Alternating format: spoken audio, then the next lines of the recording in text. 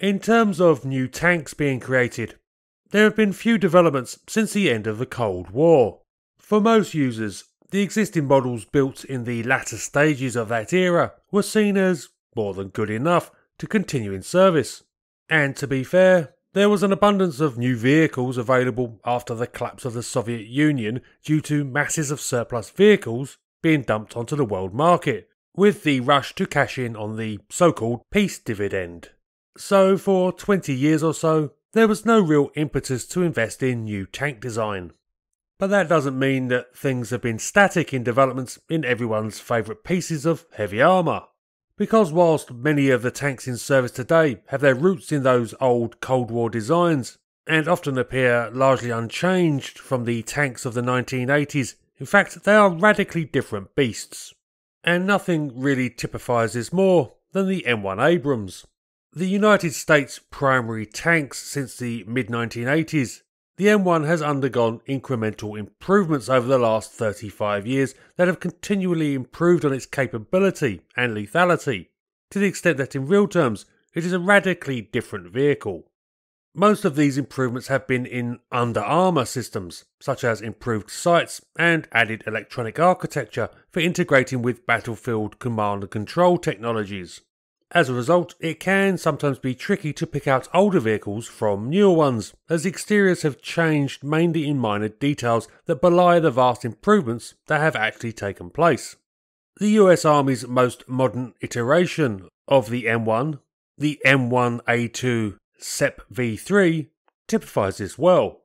This entered service with units in 2020 and incorporated items such as an under-armour auxiliary power unit, improved radios and counter-IED technology. But currently, unit testing of its replacement on the production line, the SEP V4, is being undertaken.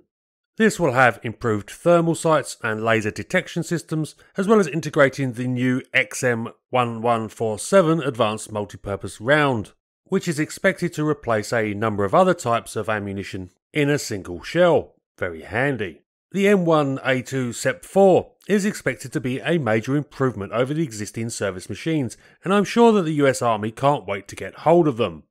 But there is actually more potentially on the horizon, because next week, General Dynamics Land Systems are going to unveil the Abrams X.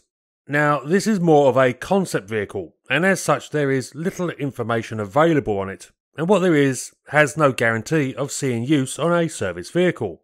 But with that said, here are some of the things that GDLS are saying about the Abrams X, and what we can infer from the artwork that's been released. According to the manufacturer, the Abrams X will have reduced weight for improved mobility and transportability, delivering the same tactical range as the M1A2 Abrams, but with 50% less fuel consumption. That is significant, as one of the long-standing complaints about the Abrams has been its huge fuel usage. In fact, the Abrams X seems to be dumping the famous gas turbine that has always powered the type for a new hybrid power pack. This will almost certainly combine the US Army's new diesel Cummins Advanced Combat Engine with some form of electric drive. This would allow for the APU to be dispensed with, as assumably the battery systems on the new drivetrain will power the tank when the diesel engine is shut off.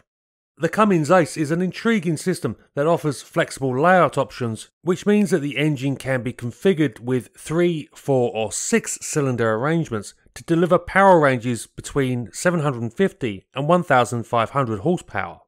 It is also expressly designed for potential integration into hybrid drive systems. The concept art also indicates that the Abrams X is fitted with the XM360 gun.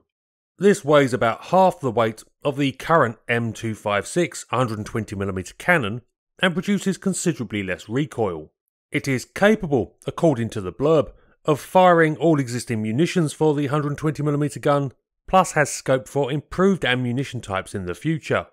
But it also appears that the X will have an unmanned turret and an autoloader, having all 3 crew presumably located in the hull for maximum protection. This probably explains the large electro-optical viewers depicted either side of the turret, which would be necessary for the crew to maintain situational awareness.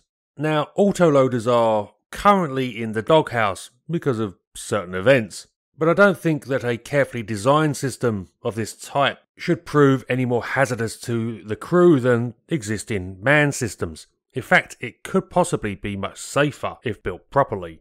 And while the idea of cutting a crewman has some downsides in terms of conducting field maintenance, in fact it is possible that the Abrams X will copy the idea from the Rheinmetall Panther that has recently been demonstrated and retain the fourth crewman for using items such as reconnaissance or attack UAVs that may be integrated into the vehicle. Admittedly speculation, but that seems to be the way that armoured vehicles are going. Plus, if GDLS integrate see-through armour viewing technology, like that being fitted to the Israelis' new Carmel IFV, then that also could prove a huge boon for combat effectiveness. In terms of the Abrams X's armour layout, the concept art is hardly clear, but it does appear to have a differing design and composition than the existing M1A2. It also looks like an active protection system, such as trophy, will be integrated, which would be logical. The artwork also shows what appears to be a large remote weapon station fitted to the top of the turret. This appears to combine a cannon, likely 30mm, though that is a guess on my part, with a standard caliber machine gun. Given the US Army's history of fighting in built-up areas over the last couple of decades, such a feature would prove very useful, and adds the possibility of integrating counter-UAV tracking and engagement technology to help redress that issue, one that is of mounting concern. But as said, this is all largely speculation, with my trying to put together the pieces available, and the Abrams X is, after all, a concept, and there is no guarantee that any of these vehicles will ever be built. But with armoured warfare back on the agenda because of the war in Ukraine, don't be surprised if we see a radically new and improved model of the venerable M1, utilising these concepts coming into service in the near future.